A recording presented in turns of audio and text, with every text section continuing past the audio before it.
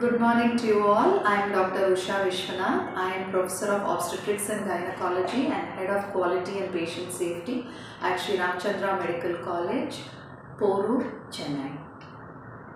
I wish to talk to you all very briefly about preterm labor. We know that preterm labor is on the rise across the world.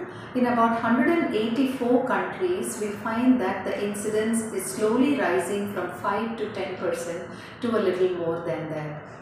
We know that there are about 15 million babies born preterm every year, and there are so many of these who die every year. So we have very preterm, we have extreme preterms, and we have late preterms. And we know the problems that these preterm babies can have from head to toe when they are born early. Now, with increase in twin pregnancies, with increase in maternal medical diseases, preterm labor is also increasing in a large way.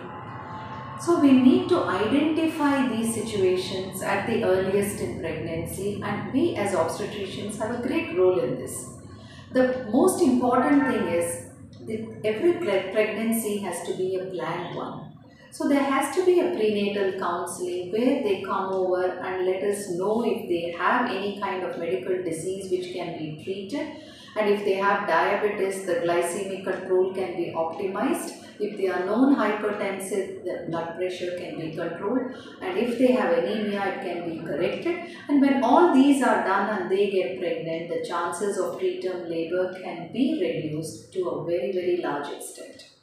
And this condition of preterm labor is very difficult to prevent, and it's also very difficult to predict. And that is why preterm birth happens to continue to be a great killer across the world. So let us identify the risk factors prior to pregnancy, optimize them. Let us diagnose them at the earliest during pregnancy. And let's also make sure that wherever it is indicated, we give prophylactic steroids to the mothers.